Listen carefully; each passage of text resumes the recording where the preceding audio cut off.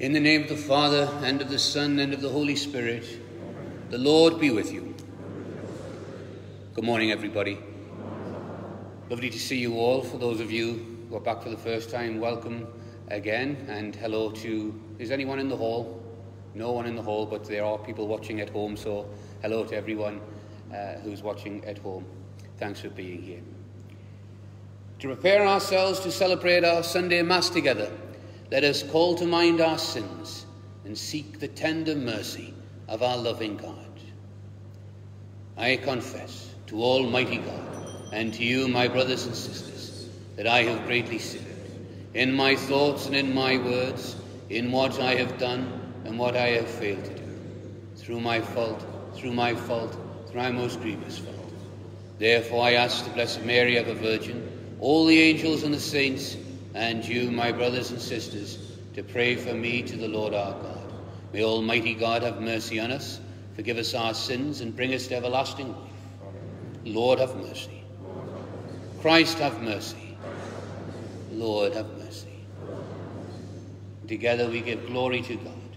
Glory to God in the highest, and on earth peace to people of good will.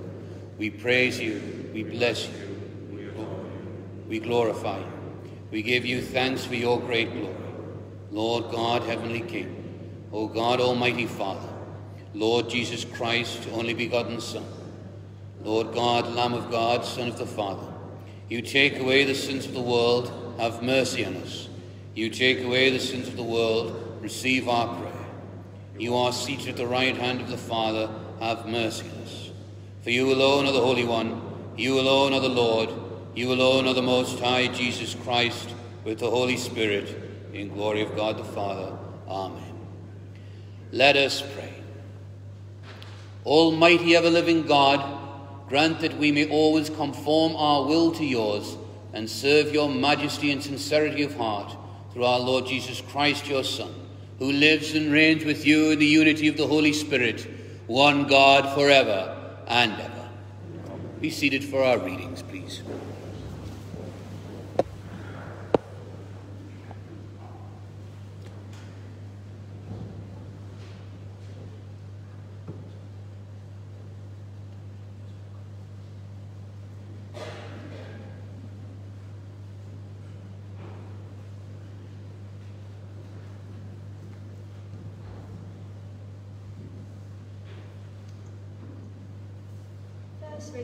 A reading from the prophet Isaiah. This says the Lord to his anointed, to Cyrus, whom he has taken by his right hand, to subdue nations before him, and strip the loins of kings. Satan is before him, and that their gates be closed no more. It is for the sake of my servant Jacob, of Israel, my chosen one. I have called you by your name, confirming a title, for you do not know me. I am the Lord, unrivaled. There is no other God besides me. Though you do not harm me, that men may know from the rising and the setting of the sun, that apart from me, all is nothing. The word of the Lord. Thanks be to God. Responsorial song. The response is, give the Lord glory and power. Give the Lord glory and power. Oh, sing a new song to the Lord. Sing to the Lord, all the earth. Tell among the nations his glory, and his wonders among all the peoples. Response. The Lord is great and worthy of praise, to be feared above all gods. The gods of the heathens are not. It was the God who made the heavens. Response. Give the Lord glory and power. Give the Lord, you families of peoples. Give the Lord glory and power. Give the Lord the glory of his name. Bring an offering and entering his courts. Response.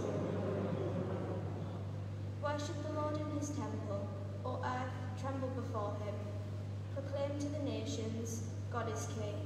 He will judge the peoples in fairness. Response.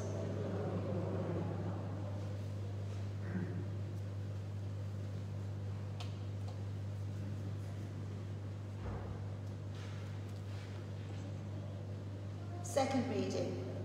A reading from the first letter of St. Paul to the Thessalonians.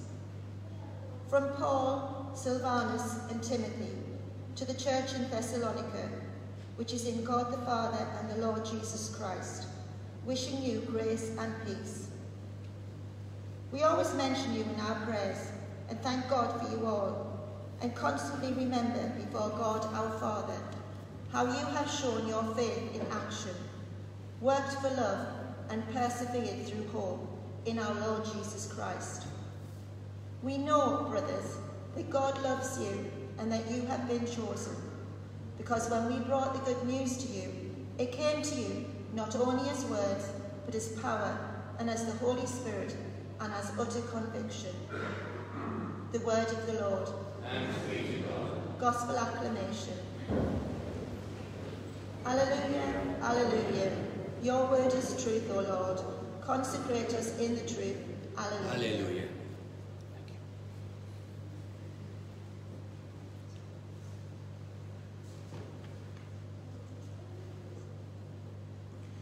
The Lord be with you. The reading from the Holy Gospel according to Matthew.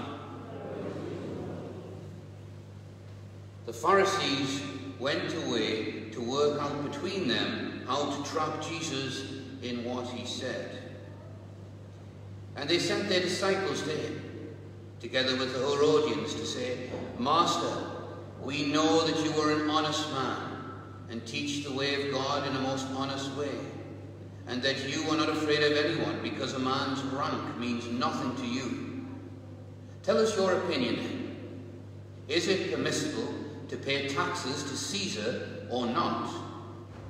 But Jesus was aware of their malice and replied, You hypocrites, why do you set this trap for me?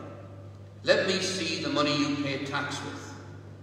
They handed him a denarius, and he said, Whose head is this? Whose name? Caesar's, they replied. He then said to them, Very well, give back to Caesar what belongs to Caesar, and to God what belongs to God. The Gospel of the Lord.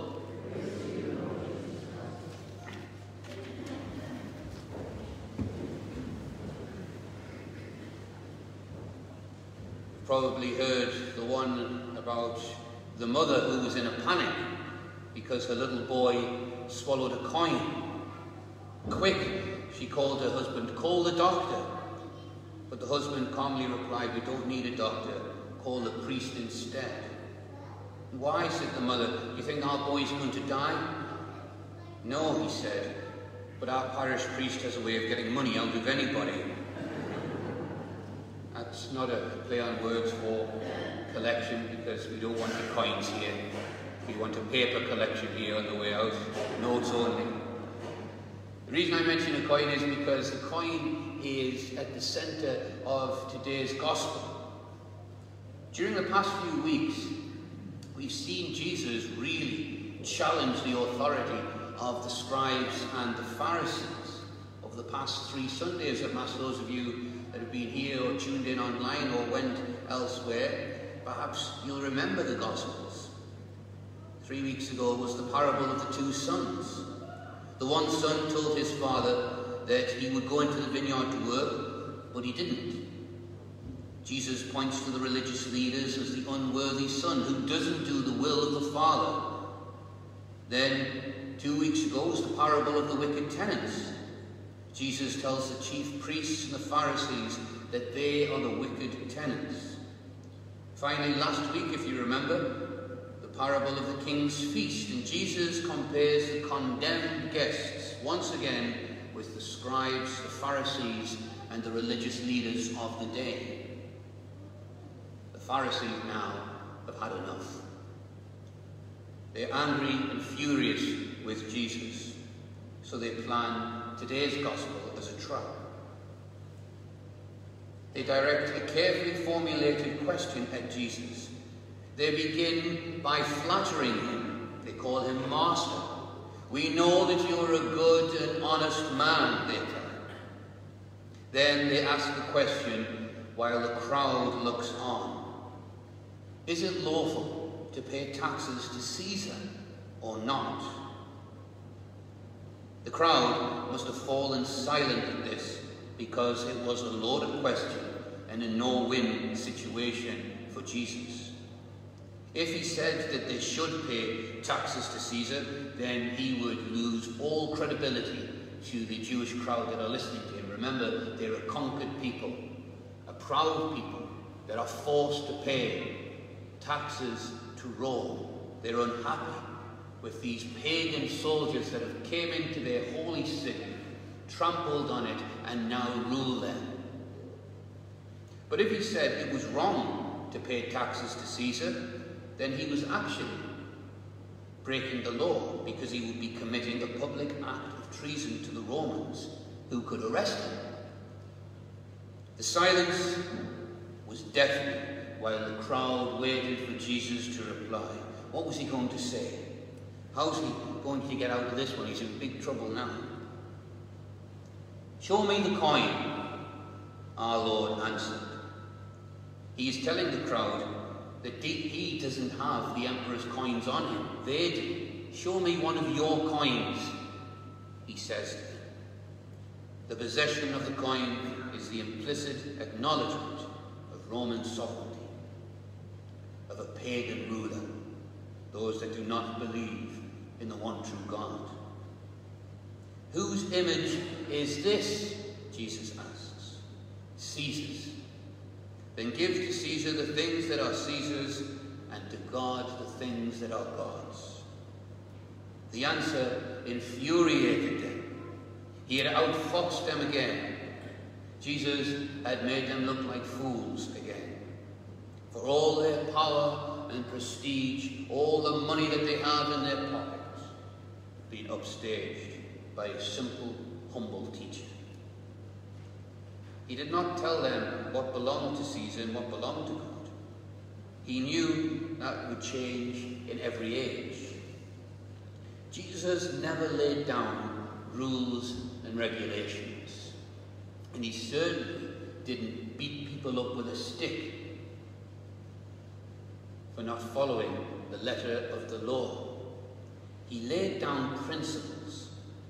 And that is why his teaching is timeless. That's why we're sat here over 2,000 years later. He gives us the principle, then tells us to think and figure it out for ourselves. He makes his appeal not to some lofty principle, but to our common sense. The implication is that the coin has Caesar's picture on it, so give it to him. But the most important line is, give to God what is God's. God does not want taxes. He does not need your vote. He doesn't need you to take up arms in his defense. But God does deserve our hearts and our conscience. These should never be given to any human institution. These should never be given to money or a particular job or anything else. Our greatest love, our greatest loyalty belongs to God, from whom all love flows. The Roman coin was stamped with the image of Caesar. Our hearts are stamped with the image of God. You and I are made in his image and likeness. And that is a beautiful fact that we sometimes forget. All of us are made in the image and likeness of our loving God. All of us are his children. All of us have so many gifts and talents. All of us have so much to offer the world. Too often these days we beat ourselves up. We look down on ourselves. We feel so much pressure from outside. There's nothing wrong with you. You're made in the image and likeness of God. Your heart is stamped by God. You can do anything. You can show mercy in abundance. You can show love beyond love. We're called to be a united community, to look after one another, to be there for one another. And we can do that because we're made in the image and likeness of God, who is love. Our hearts stamped with the image of God. So perhaps the question is, shall we, can we, and do we give to God what is God's? We all, at some time in our life, have to make decisions. Do we serve God or Caesar? Good or evil? Worldly desires or holy ambition to be with the Lord and dwell in his house forever? Matters of state or matters of divinity? Being human, we sometimes make bad choices. I know I do. And we ask the question, what should I do? What must I do to be authentic and to live the life that God has called me to live? A life that is based not on the self, but a life that is lived for others, for the well-being of the common good, for our families certainly, but for our community, but especially living for those who are most vulnerable and in need. We're called to rally round one another, to base our lives on Jesus, to be grounded in his mercy and his love, and to share that mercy and love with others. There's an old Native American Indian wisdom. An old Native American Indian was sharing that wisdom with his grandson, and he told the grandson that all humans have two wolves that struggle inside of us. One is the wolf of peace, love and kindness, and the other is the wolf of fear, greed and hatred. This fight goes on in every human being. And the grandson asked, which wolf will win, grandfather? And the wise old man said, whichever one you feed and whichever one you encourage. This week, we ask ourselves, who comes first in my life? Is Christ top of our lists? I suppose by being here this morning, you are witnessing that Christ is important to you. You're sending a message out to the world. Those of you, fantastic, that have brought your children, wonderful. It takes great effort to get up and get the kids ready and come in. Those of you who live alone, but your neighbour knows you go to church, they see you passing the house the same time every Sunday, you're sending a witness to them. Your families and friends that you'll speak to later on, hello, how are you doing? What have you been doing? I've been to Mass. There's a new priest there, he's fantastic, very handsome, he's lovely when you talk to him later on.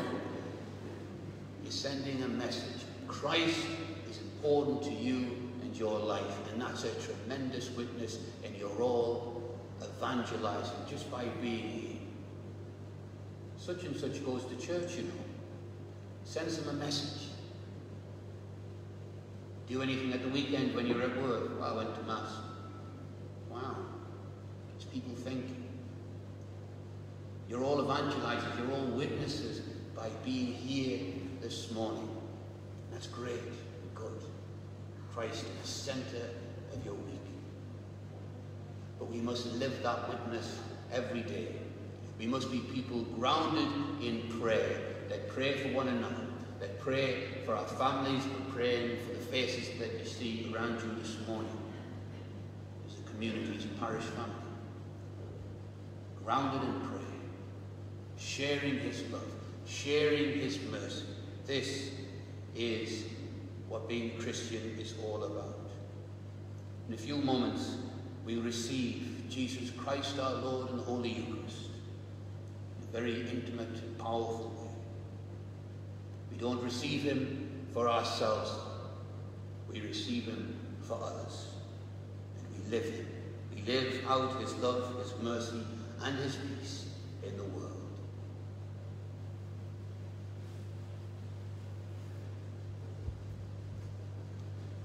Let us stand and profess what we believe, the Apostles' Creed.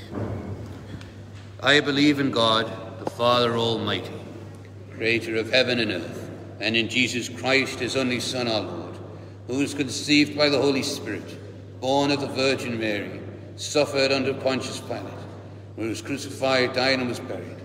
He descended into death. On the third day he rose again from the dead. he ascended into heaven and is seated at the right hand of God the Father Almighty. From there he will come to judge the living and the dead. I believe in the Holy Spirit, the Holy Catholic Church, the communion of saints, the forgiveness of sins, the resurrection of the body, and life everlasting. Amen. Bidding prayers are omitted during COVID guidelines, but perhaps we can just take a brief moment to bring before the Lord in the silence of our own hearts all our prayers as we remember our families and our friends, for those who have died and gone before us. And we pray for healing, for strength, and a fresh outpouring of the Holy Spirit in our parish.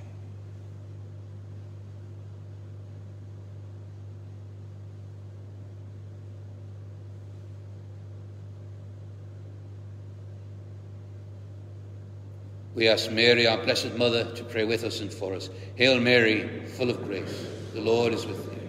Blessed art thou amongst women, and blessed is the fruit of thy womb, Jesus. Holy Mary, Mother of God, pray for us sinners now, and at the hour of our death. Amen. Lord our God, we ask you to hear and receive all our prayers through Christ our Lord. Amen.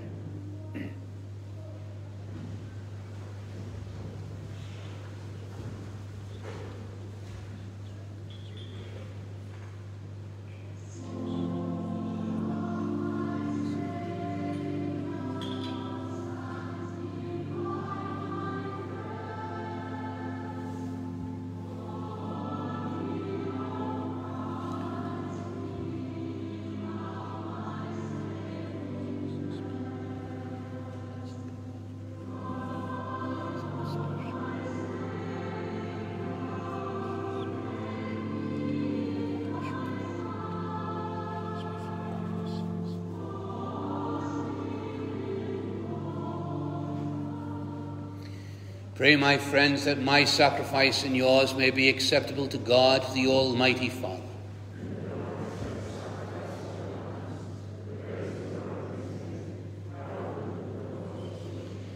Grant us, O Lord, we pray, a sincere respect for your gifts, that through the purifying action of your grace we may be cleansed by the very mysteries we serve, through Christ our Lord. The Lord be with you. Lift up your hearts. Let us give thanks to the Lord our God. It is truly right and just, our duty and our salvation, always and everywhere to give you thanks, Lord, Holy Father, Almighty and Eternal God.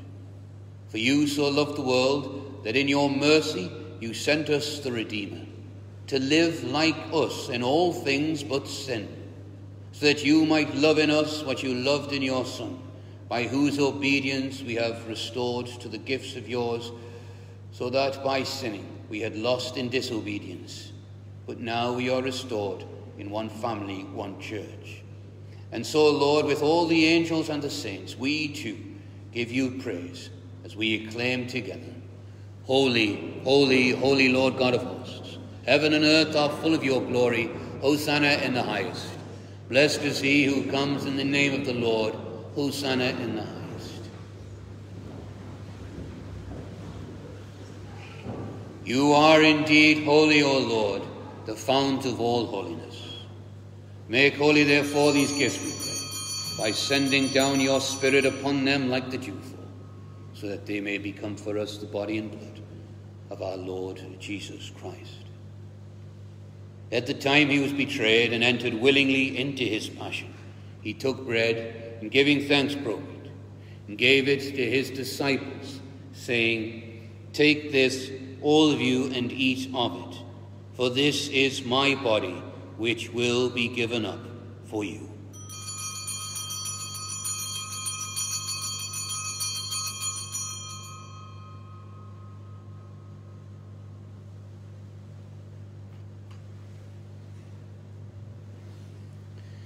In a similar way, when supper was ended, he took the chalice, and once more giving thanks, he gave it to his disciples, saying, Take this, all of you, and drink from it, for this is the chalice of my blood, the blood of the new and eternal covenant, which will be poured out for you and for many for the forgiveness of sins.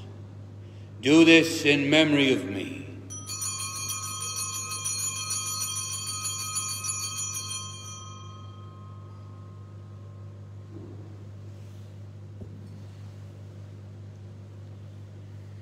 The mystery of faith. When we eat this bread and drink this cup, we proclaim your death until you come again. Therefore, as we celebrate the memorial of his death and resurrection, we offer you, Lord, the bread of life and the chalice of salvation, giving thanks that you have held us worthy to be in your presence and minister to you. Humbly we pray that, partaking of the body and blood of Christ, we may be gathered into one by the Holy Spirit. Remember, Lord, your church spread throughout the world, and bring her to the fullness of charity. Together with Francis, our Pope, Robert, our Bishop, and all of the clergy. Remember also our brothers and sisters who have fallen asleep in the hope of the resurrection, and all those who have died, especially those for whom we now remember.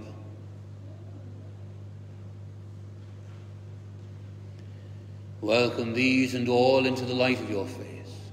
Have mercy on us all, we pray, as with the Blessed Virgin Mary, Mother of God, Saint Joseph, her husband, with the blessed apostles, and all of the saints who have pleased you throughout the ages, we may merit to be co-heirs to eternal life, and may praise and glorify you through your Son, Jesus Christ.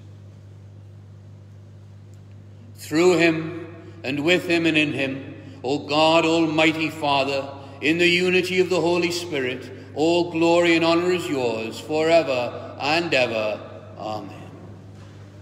At the Saviour's command, informed by divine teaching, we dare to pray together. Our Father, who art in heaven, hallowed be thy name. Thy kingdom come. Thy will be done on earth as it is in heaven. Give us this day our daily bread, and forgive us our trespasses, as we forgive those who trespass against us. And lead us not into temptation, but deliver us from evil. Deliver us, Lord, we pray, from every evil, and graciously grant peace in our days. By the help of your mercy, we may always be free from sin and safe from all distress, as we await the blessed hope and the coming of our Saviour, Jesus Christ. Lord Jesus Christ, who said to your apostles, "Peace I leave you, my peace I give you. Look not on our sins, but on the faith of your church, and graciously grant her peace and unity, in accordance with your will, who live and reign forever and ever." The peace of the Lord be with you always. Lamb of God, you take away the sins of the world, have mercy on us. Lamb of God, you take away the sins of the world, mercy on us. Lamb of God, grant us peace.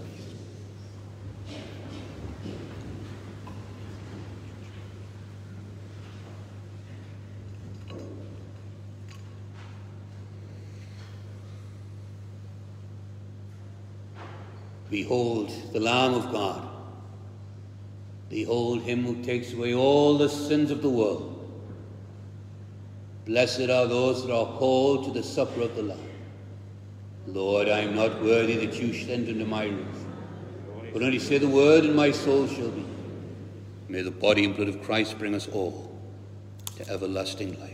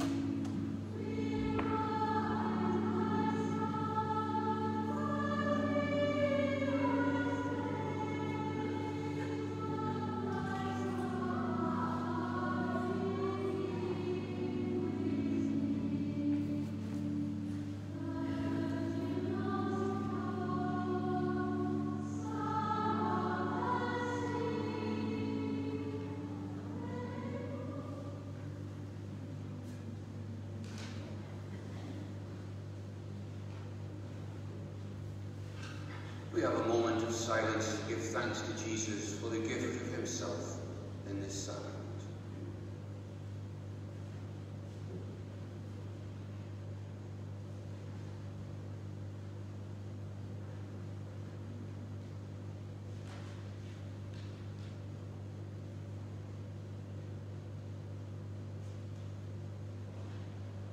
Let us pray.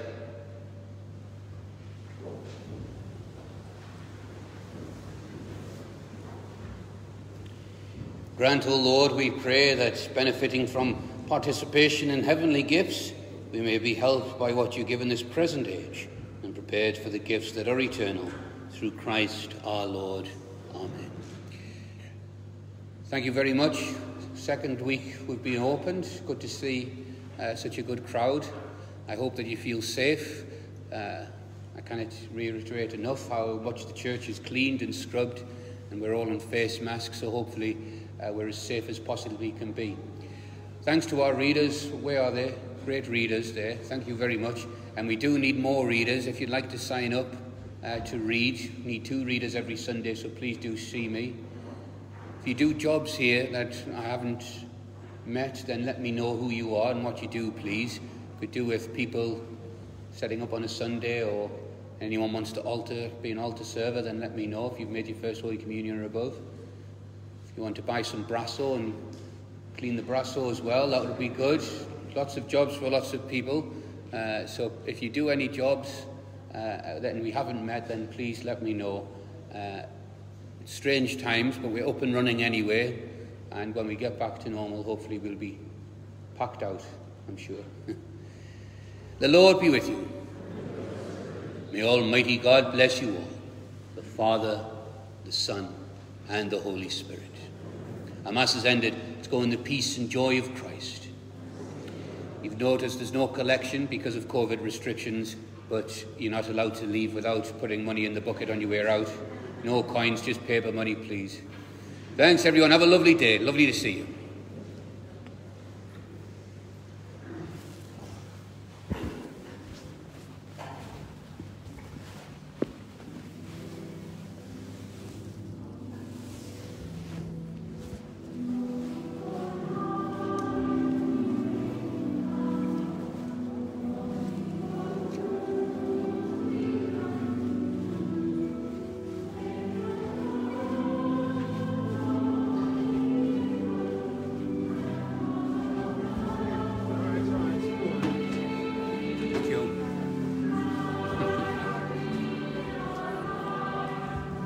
Good morning, everybody.